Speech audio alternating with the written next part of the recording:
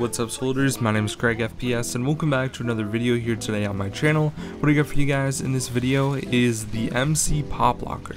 This is the Pack-a-Punch version of the Dischord, and honestly it's pretty cool. The dance moves itself are way better than the original Dischord, which just has a zombie spinning on its head.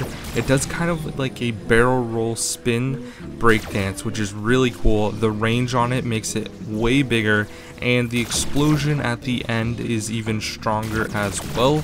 So the really cool thing about this not only is the dance move, but just the fact that you can actually upgrade it and have a different dance. I think that Infinity Ward did such an amazing job with this, and it's really cool and really rewarding to be able to pack-a-punch these buildable weapons. Now the only way to actually pack-a-punch them is by completing the Easter egg, and you have to place the alien fuses inside of the actual pack-a-punch machine, which allows you to pack-a-punch the wonder weapons. So it's really cool that the reward for this is not super easy. You actually, have to complete the Easter egg, which is still a problem for a lot of you guys and a lot of people.